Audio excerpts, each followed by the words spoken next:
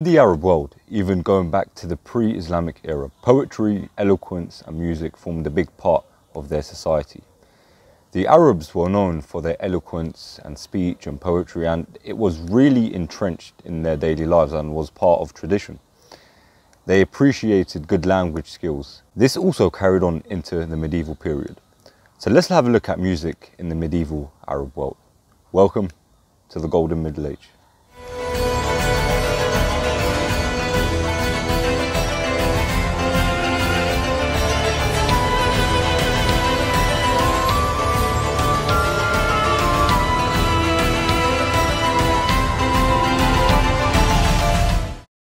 As we said earlier, Arabs were very much into their poetry and music.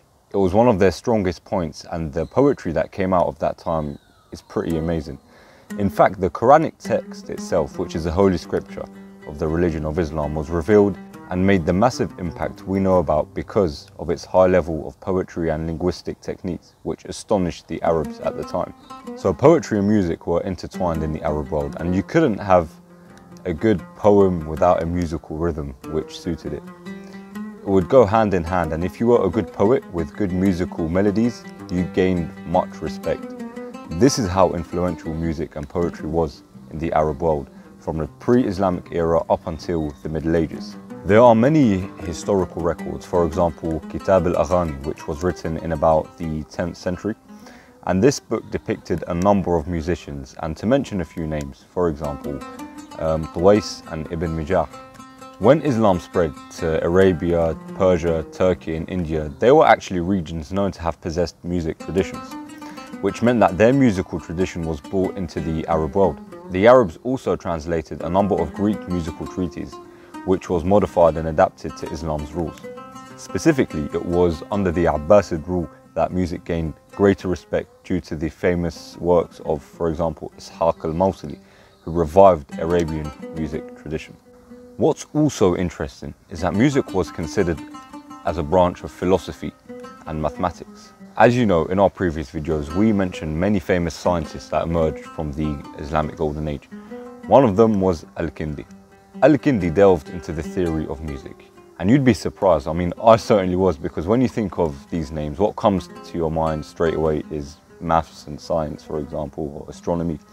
But on the contrary, they were also experts in music. For example, Al-Kindi suggested a detailed fretting for the oud instrument. As you know, the oud is a famous instrument when it comes to Arabic music. And one of the most important treatises was called the Book of Sounding Strings Instruments of 1 string to 10 string.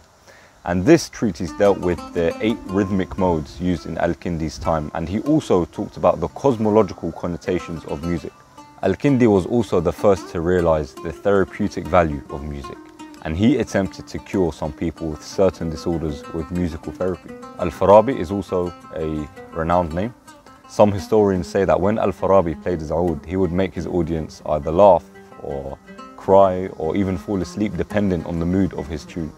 And the same sources say that he was the inventor of the 2 well-known instruments, the Rabab and the Qanun.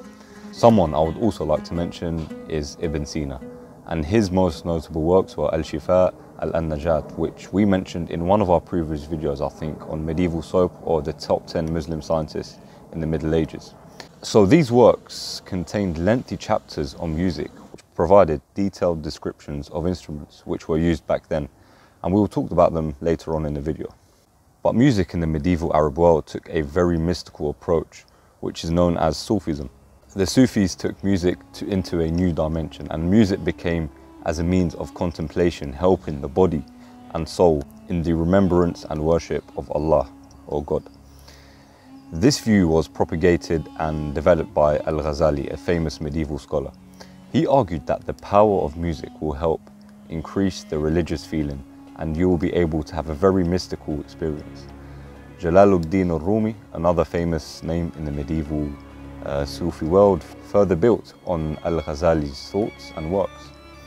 These are known as Mada'ih, which praise God and his holy prophet Muhammad, and it's actually still practiced up until today. So you can see there were many different aspects of music in the medieval Arab world, from religious to scholars taking Greek theories and musical traditions and adapting them to suit the Arab and Islamic world.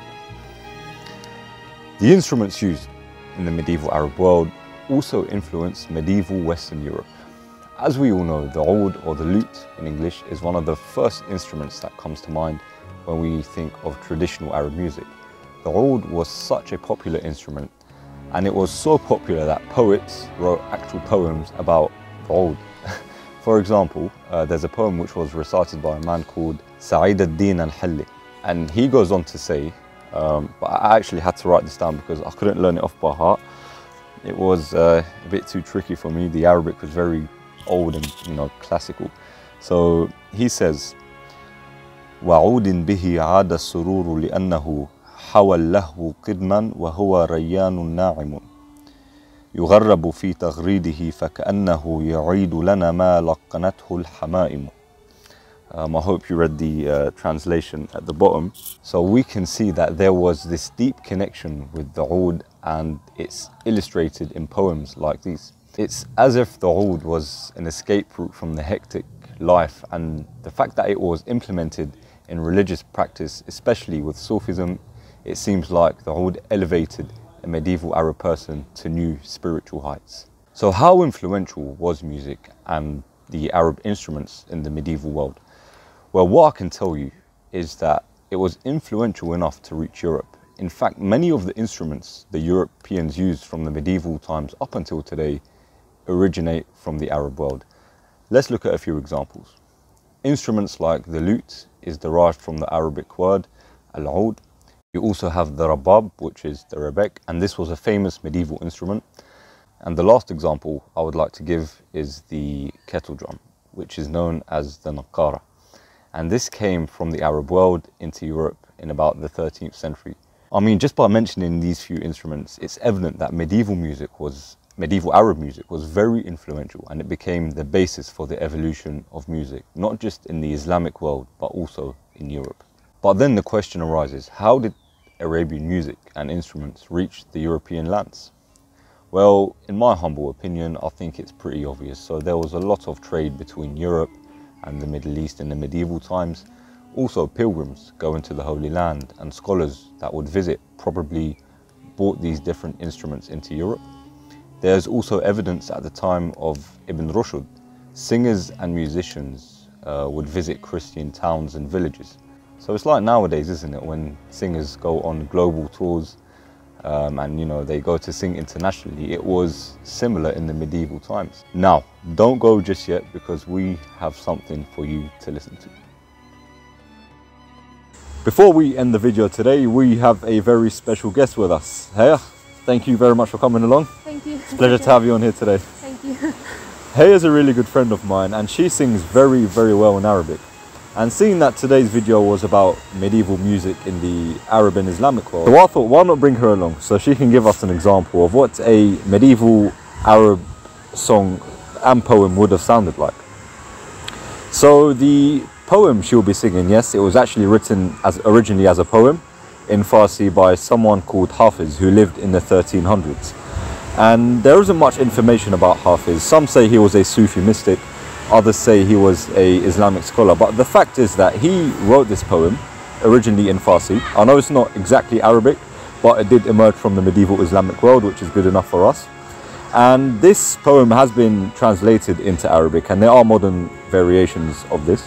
And the name of the poem is called Ajuha, which translates to the cupbearer, so someone who brings the cups or the drinks in the medieval inn. So we're going to listen to Haya singing this, and you'll have a break from me talking about medieval history. Haya, whenever you're ready, stage is yours. Thank you. أيها الساقي إليك المشتكى قد دعوناك وإن لم تسمعي ونديم هنت في غرته وشربت الراحة من راحته كلما استيقظ من سكرته جذب السق إليه واتكى وسقاني أربعا في أربعي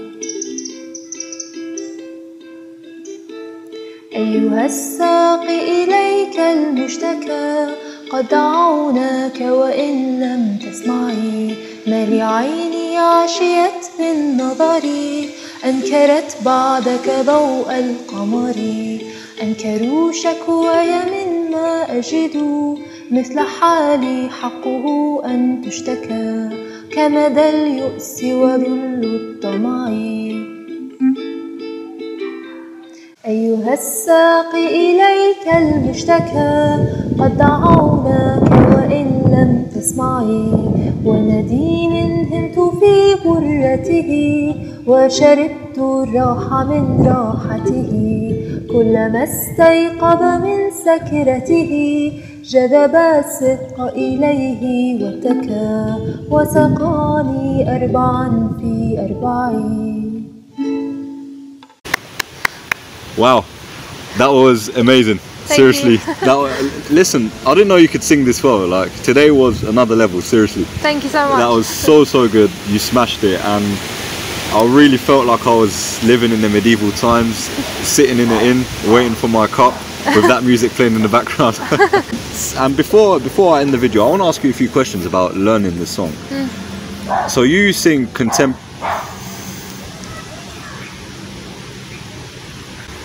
contemporary Arabic music.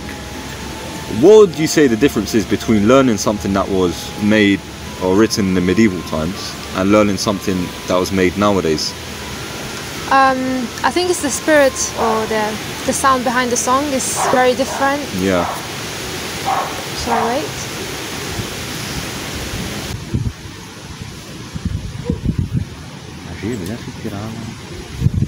Ain't the quietest part. I mean, it's a park, isn't it? You can't really get a quiet place, can you? And the weather is getting better, so. Yeah.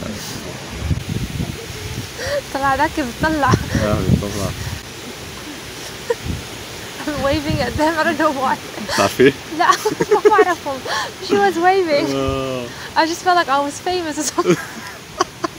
I think that music back in the days, which was quite different, you know, it's the music, the sound of it, and the language itself is much more, you know, has more meaning to it, like the words and stuff. So that's why I think it just makes it more interesting to learn it. Yeah, so, yeah, and it's like you said, the song has more meaning and more. It's deeper, isn't it? Exactly. Yeah, and like, you know what? You said something about the language being different. Like, I'm Arab. I speak Arabic pretty much every day. I've been speaking Arabic since I can remember, and some of the words, the lyrics I heard, like words I've never heard in my life. Exactly. It's like listening to like a different language. Yeah. It's really amazing. Yeah, seriously. Yeah. So for me to learn it was a bit like different. You know, I had to actually learn it. It wasn't like an easy song just to learn. Yeah, it was harder for you, wasn't it? Because exactly. you're like pronouncing words you've probably never heard of, even though you've spoken Arabic as well all your life. Yeah, that's true. Okay. Well, so listen, you absolutely smashed it. Thank you. Thank you so much. And usually this is a part of the video where I'll be like, go follow Haya's YouTube channel or social media page for her singing. But surprisingly, she doesn't have anything out there. So I'm going to make sure, I need to keep encouraging her to open something up for her singing. And I'll be the first one to shout it out, don't worry. Alright. Once again, thank you very much for watching the video. If you did enjoy it, do make sure you give us a thumbs up and subscribe to the channel. Also leave a comment. I really do enjoy reading your comments and your recommendations. And we will see you again very soon. Thank you. Thank you.